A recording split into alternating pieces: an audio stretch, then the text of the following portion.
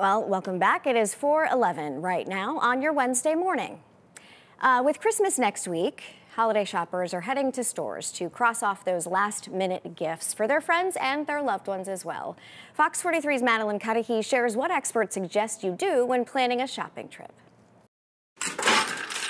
It's crunch time for holiday shoppers, but do you have to break the bank to find the perfect gift? Dr. David DeRusso, a professor of marketing at Millersville University, says shopping affordably is totally possible as long as you budget yourself. Set your budget before you start the shopping process.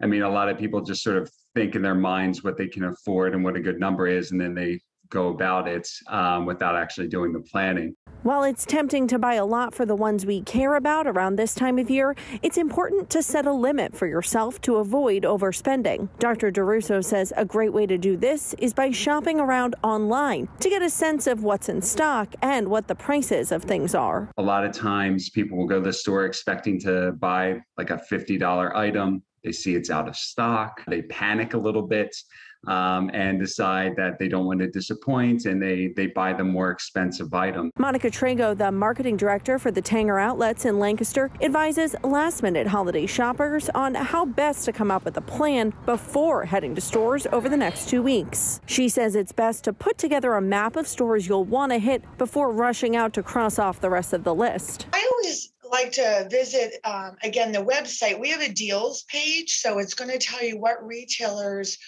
are having the best sales because they change weekly, so keep changing until Christmas. Trago advises skipping the weekend crowds and kicking out your holiday shopping earlier in the week.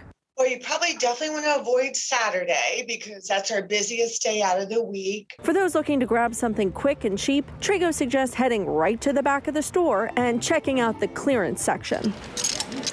Right now, I'm seeing some of the incredible deals that we even had over Black Friday with up to 60% off or up to 70% off. One of the biggest mistakes shoppers tend to make around this time of year is waiting until the last minute, according to Dr. DeRusso. Waiting too long gives you less time to plan this process out.